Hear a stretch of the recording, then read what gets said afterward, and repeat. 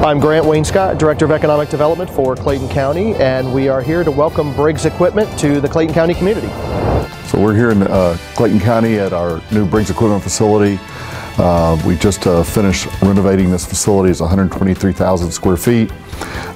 Great facility to conduct maintenance and rental and supply of material handling equipment throughout the city of Atlanta and this part of Georgia. We're starting with about 100 people in this facility. This area will grow as we get into construction equipment, other equipment in the area. We look at seeing maybe another 20, 30 people over time, even more as we can grow the business.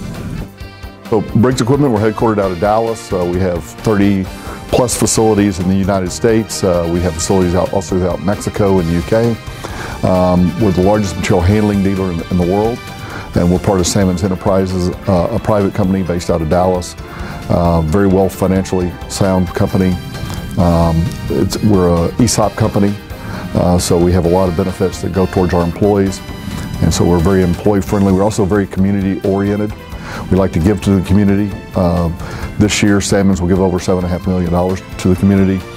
Anything you get, everything you have, your camera, your bag, your suit, your clothes, is on a pallet at one time. We supply equipment that moves that pallet. It puts it onto a truck, puts it into a warehouse, gets it to the retail store. So that's material handling. Stuff that everybody uses. Yeah, so I mean, it's a secret thing, the forklift, but without the forklift, none of what you see in the building would be here. So it moves everything.